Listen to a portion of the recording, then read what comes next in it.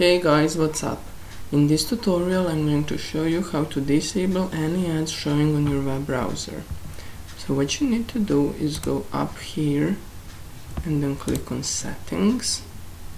Now go to extensions and then scroll all the way down and click on get more extensions.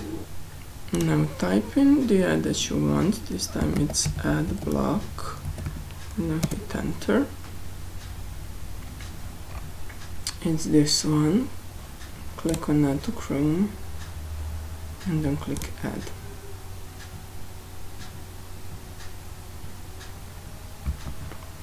And that's pretty much it.